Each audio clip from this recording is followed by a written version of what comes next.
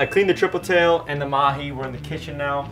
I got the tripletail fillets on this pan and in this glass pan, and we're gonna cook the mahi on the griddle. We got our onions and our garlic chopped up here. We're gonna put this in this dish right here. This I'm really excited for. It's gonna be similar to the Kobe dish we did in Louisiana. Pepper. Okay, I'm gonna put a little bit of fancy French salt. Don't ask me where I got it, because I don't know. My wife got it. Rosemary.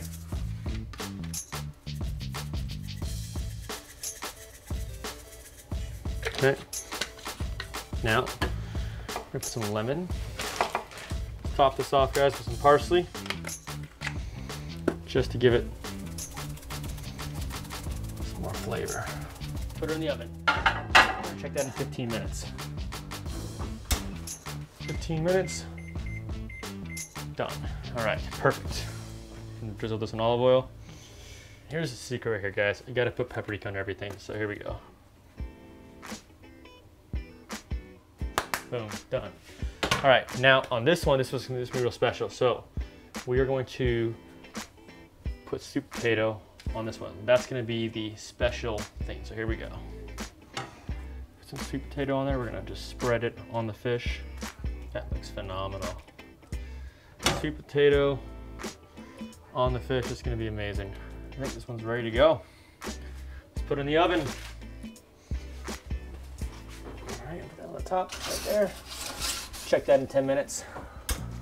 We got some other pieces of tripletail right here. These are some really nice pieces. My buddy Tom here, he's got a secret recipe, and he's gonna cook these tripletail in the pan, fried. All right, we're gonna start with a little extra virgin olive oil here, because that's like the incredible ingredient to put it in a pan. We're just gonna put enough in here that we get a nice little coat on the bottom of the pan. All right, we have some tripletail here. We're gonna lightly season it with a little bit of Cavender's. Main thing is just make sure it's sort of even on it. You don't have to pound it in there, and you don't have to get it really thick. You just want it even so that as you eat through the fish, the flavor stays constant. Now we're going to put a nice little coat of black pepper. Pepper, they say, is the master spice. Same thing, nice little even coat on both sides. While Tom's getting his ready, I'm going to do our famous mahi dish here. This is going to be really good. Put all this meat in there. Some lemon juice in there. Lemon feels great when you have a fresh cut on you. It's amazing. And then we're going to take our zesty Italian. There we go. It's so simple, guys. Salt, pepper, lemon, and zesty Italian. Now this is sort of simple. There's no real breading on this, and there's absolutely zero egg or anything involved in it. And what you're doing here, you're going to make it nice and light where you really taste the flavor of the fish. You can see it going. Don't be shy to get in there with it, move stuff around and get that nice layer on there. Now when you're cooking this, what you want to do is, if you notice the edges, see how they're starting to turn a little bit white? That's where you can tell where it's actually getting done. And what you want to do now, you see the difference in the thicknesses here. You have a thinner one, and you have a little bit thicker, thicker, and thicker. So this small piece, the thin piece, is going to be done long before the other three pieces that's in the pan. Now, what I suggest doing is having two items to flip it with. One is to get under it, and the other is to control it, because what happens when your oil is hot and you flip it over, you'll splash it out of the pan, splash it on yourself, and burn yourself. But this is just going to cook for a minute here. So as I said before, you just want to be sure that when you flip it over, and you notice it's not a lot of browning on it at all. It will, if you have more to cook, it'll brown just a little bit, or you can heat it up just a little bit. Always in anything you cook, especially when you're frying or if you're doing meats and things like that, anytime, especially with chickens or ham or fish, if you can get a little brown in it, that's where your flavor's at, is in the browning of it. So if you cook it and you don't have the brown on it, it won't have the exact same flavor as if you do it with a little bit of brown on it. Would you put tripletail in the top 5? It's good, yeah, it is. And let me tell you what, they're incredibly fighting fish. Oh my gosh. Have you ever seen them jump? Yeah, they're... Dude, I had one jump over a buoy, like he was just 8 feet in the air. It's unreal. I've never seen one do that. Now the amazing thing about tripletail is the fish, now when we were young, which Josh is a lot younger than I am, but we used to call them leaf fish because they float on the ocean like a leaf, and it's hard to see the fish from a distance until you know what they look like. But they're an incredibly thick fish too. So when you catch them, you have a lot of meat for the size of the fish. So this one right here is ready, so we're gonna come over here. And you'll see this piece right here. We're gonna pull it. It's brown, nice and brown. The main thing is, like I said, when you're doing this and rolling your fillets over, is you gotta control it, because if not, it will hurt you. And then we'll just take the heat off, the pan off the heat. All right, here we go. I'm gonna try Tom's fried triple tail. Oh my gosh, dude. I gotta tell you, it's an incredible fish. Wow. And the thing about it is you're not trying to hide any of your flavor with. Oh my gosh. Yes, with any kind of a batter, and that's what I don't like about fish batters is I can most of the time do they're this very all day. thick. It is very good.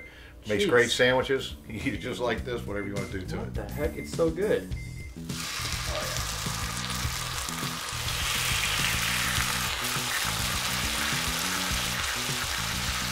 I'm gonna have the master chef Tom flip those things because he's so good at it. All right, let's flip this. One thing you got to notice when you're cooking fish, whether it's fish or anything else, this end is a lot thicker than this end. Just like if you're going to cook a tenderloin steak, you have a thin end and a thick end. What happens when you cook it is this will be your medium rare end and this will be your medium well end. So the main thing you do is, a lot of times if you're cooking on a stove like this, put your thicker end towards the center, because this is hotter than this part right here. A pan will actually, as it heats up, especially one of the skillets, the old cast iron skillets, they get the same temperature all the way around. So this one right here, as you can see how it's whiter in there, so when you flip it over, if you flip it over and put the side that is less done on the inside, it'll be a little bit warmer and it'll actually cook a little bit different and be more even as it gets through. As you can see right here, if I took this and just flipped it over, this would probably sling oil on my face and all over my shirt. Looks like we better get on top of that. Yeah, let's get this Popping. Oh, that's done. That's done. Oh, does that smell good? It smells just like you pull a sweet potato out. But if you notice, you can't notice, it may be hard, but you can see how it has a brown edge, and then you'll have a little bit of the lighter sweet potato color underneath, showing you that it has brown. We got sweet potato encrusted triple tail. We got pan-seared dolphin or mahi, and we got baked triple tail with onions. Those are our 3 recipes. Let's see which one tastes the best. Here's the rules. We got 3 fish here. Yours was a wild card appetizer. It was fantastic. We have our pan-seared mahi. We got our baked triple tail, and we got our encrusted triple tail. So Tom, I'll let you try the first one. How about you try the encrusted? Let me know how it tastes. Let's try the encrusted here. I always stay on bread. I like bread. You never went up this. How's that taste? That's excellent. Is it excellent? Sweet potato just... What would you give that out of 10? 8.5, 9. 8.5, 9? Oh, you're picky. Only because I've never had a 10. You never had a 10? Not yet. Okay, all right. That's good. All right, I'm gonna try it. Here we go.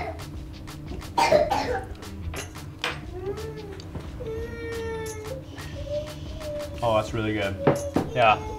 The interesting thing about that as you eat it, It's got a long fuse. it is. Go ahead, honey, try that. Is it takes it about 2 or 3 seconds for that sweet potato to hit your palate. Yeah. And that's interesting because it's like a little extra gift. All right, here you go, Kaylin. Wow, very good. Nice, right? What would you give that out of 10? Probably a 9. 9? How about you? Yeah. Yeah. Very good. 8.5, 9. All right, let me try this again. The interesting thing about that is how that sweet potato hits you. Yeah. At the end. Yeah. You get the flavor of the fish, and all of a sudden there's this little sweet kick at the end. Yeah, it's nice. That's got a good flavor profile. That little cinnamon and sugar topped it off. That's it. All right, I give that a 9.2, 9.3, I think. She's talking about picky. Whoop. That's good. All right, this is the one I'm really excited about. The onion, the triple tail. You got to eat it with the onion, though. That's the secret. Oh. Wow, That's really good. that's really good. That's a 9.7. That Wow. was amazing. Yeah, with the onion, that's the secret. That is amazing. It's like the flavor of the onion brings it all together at the end to top it off. Excellent. You can taste a little lemon. Yeah. There's a lot of flavor there. That's up there 9. It's 9 plus. 9 plus, right? I actually think that may be even better than the encrusted one. And the only thing I might do the encrusted one is like get a little bit more brown on top. Yeah. Because it'd be crunchy. Yeah. But that's really good. Yeah. That's really good. It's fantastic. Now here's the question: can the dolphin beat the Tripletail? There we go. Pan-seared dolphin.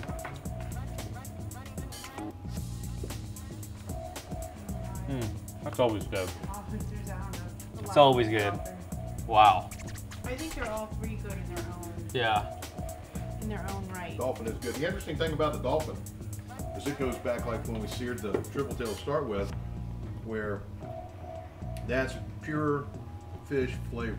Yeah. There's nothing really added to it like the sweet potatoes or the onions. So this is almost like Straight a fish. naked fish, if Yeah. you, if you Yeah. put it that way. And you can feel and taste the flavors coming out of it as it hits your mouth. Absolutely. I'm gonna be fully honest, we did not film an intro at the end of this cooking. We got so preoccupied with our conversation, and then we were cleaning up and we had the kids there, so it was just too much to handle. But I hope you guys enjoyed this video. We absolutely love eating that Tripletail. I don't know, I think Tripletail is one of my favorite now. I really like cobia, but I think Tripletail, it might edge cobia. I don't know. I gotta put them side by side, but my gosh, they are both amazing. If you've never eaten a Tripletail, go out there and catch one. You will absolutely love it. Hope you guys enjoyed watching this video. Make sure you guys go and check out Tideline Boats. That was a boat we fished on, and we caught all these fish. It's an unbelievable vessel, probably my favorite boat for its size I've ever been on in my life. No joke. Their link is in the description. Check them out, guys. Thanks for watching the video. Hope you guys enjoyed it. Make sure you subscribe, like this video, and we'll see you next time.